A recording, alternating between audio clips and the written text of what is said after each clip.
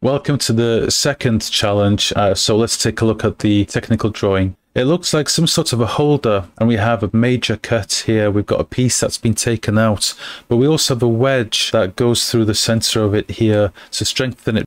But notice we've got some decoration now as well in the model. We've got two chamfers here and here. The best place would be to start looking down the model. Let's head into SolveSpace and start sketching.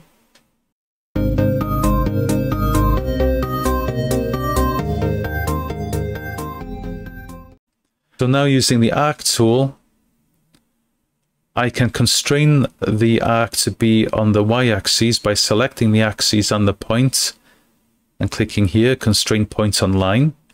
Do the same thing here. Let's anchor the arc at the origin in the same way and specify the diameter of the circle to be 30 millimeters. Now I'm using the sketch line segment tool because I want to include the chamfers. And of course, like we did in the first challenge, we need to constrain the orientation of the lines by stating if they're horizontal or vertical. Just remember that if your lines look horizontal or vertical but don't have the corresponding letter, then they're not. You need to specify if they're horizontal or vertical using the constraint buttons here. Let's constrain the length of this one to be 60 millimeters. And notice I've broken the model, well, changed the shape. So let me just adjust it a bit. These two lines have to be equal lengths, so I've selected them, and now I need to click here, constrain equal length. And that line here, that dashed line, means equal length. I'll constrain this line to be 12 millimeters. And we're getting there. Keep a close eye on your workflow in the properties panel here. We've got 2 degrees of freedom now, and that's because we've not sorted out the chamfers. The technical drawing says that chamfers have a height and width of 9 millimeters. And what that means is, if I was to draw a triangle on the outside or the inside of the model like this, and making sure that this line is horizontal, so I create a right angle triangle. What it's saying is that these two lines have to be equal length and they have to be 9 millimeters each for this chamfer to be correct. So let's do that. Currently it's complaining that I've not completed the contour. I'm not going to create a contour. I want these two lines to help guide me create a proper chamfer here. So I can select the two lines, and because they're going to be my guides, I click the G button on the keyboard to create two guidelines for me, and notice that they've changed color. So let's specify that they're both equal in length, and that means I can now specify the length of one of them to be 9 millimeters, and that chamfer now is correctly dimensioned. If you look now in the properties panel, we've got 0 degrees of freedom. Why do you say? Well, when you're working on a model, as you keep constraining things, we didn't need to constrain anything up here, because as we moved things about and constrained everything, this line is now has the right length and orientation to be exactly the same as this one. So with 0 degrees of freedom, let's extrude the model, select the extruded axes, and constrain it to be 30 millimeters, and you can slowly see that it's taking shape. Next thing I'm going to work on is the hole that goes through the model, so I can select that point and create a new work plane.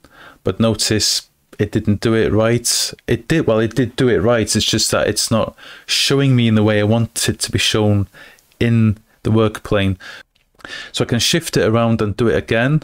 If you try and get it to the view that you want, and then select the point and click the button, you'll get the view that you want. Let's use the circle tool. Click on the middle here and go outwards. So now we have a positioned circle, but we need to specify the diameter of it. Select constraint distance, and the radius is given, it's 7.5 millimeters, so the diameter will be 15 millimeters.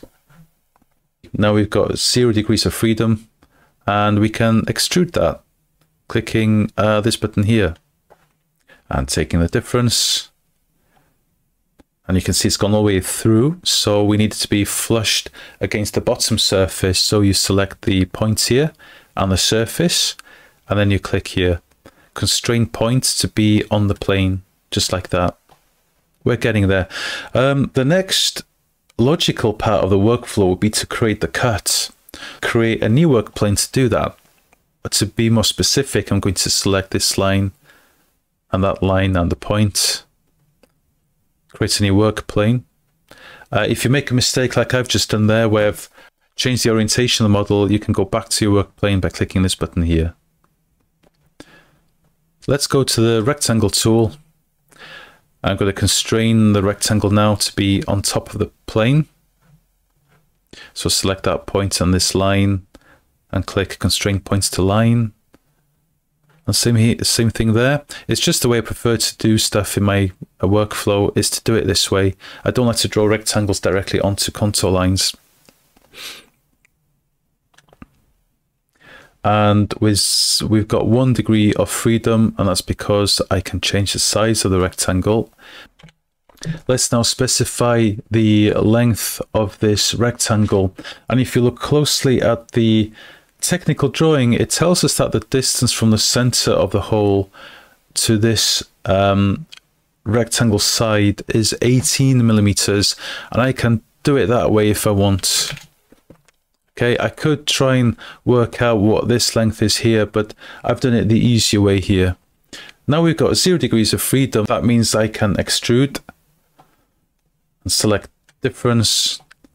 And if I want, I can click and drag one of the extruded points to where I want it. But to specify how much, you select one of the extruded axes and click constrain distance. And I want it to be 21 millimeters. And that's because in the technical drawing, the height of the model is 30, but the depth of it down here is 9 millimeters. The last thing we need to do now is create the wedge, and to do that I need to place 3 points strategically in the model to create a triangle, which I can then extrude to create the wedge. Let's do that. Let's put 2 points here first. I'll select these 2 lines and the points to create a new work plane. I'll select the points tool now. I'm just going to place it here.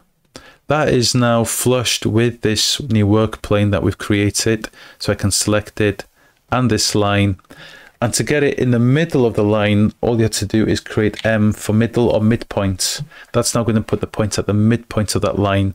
And we can do the same thing over here. I can put that point anywhere I like, select that line and hit M again. Let me show you. So if I rotate the model, you can see we've got 2 strategically placed points now. And the last point I want is over here. So I'm going to create a new work plane. And I want this point to be at the midpoint of this line here. Clicking M on the keyboard again. So now we've got 3 points for creating a triangle. We need another work plane now for creating that triangle. So let's select that point and click create new work plane. Go back to line segment tool, and we're currently creating a triangle that's going in the middle of the shape there. That's why you can't see it. Now that we've got 0 degrees of freedom, we can now extrude that triangle. But notice that when we've extruded it, it's done so on one side of the triangle, not on both sides, symmetrical on both sides of it. We need to click on the radio button to sided extrusion. If I want to, I can click and drag on one of the points down here to change the width of the wedge. But let's just hit this line and specify its length to be 7 millimeters. And I think that's done. And have a look. Click on home and hide all. And you can see that we've completed that model. So a quick summary of things we've covered. We selected the correct place to start at the model, and that was at the surface that would give us the chamfers. We then created the chamfers using guidelines, and then we created the wedge in the same way but using guide points. We looked at extruding the triangle in a 2-sided way, symmetrical on both sides. Well, let's see if we can use some of the skills we've learned to solve the third one. I'll see you there.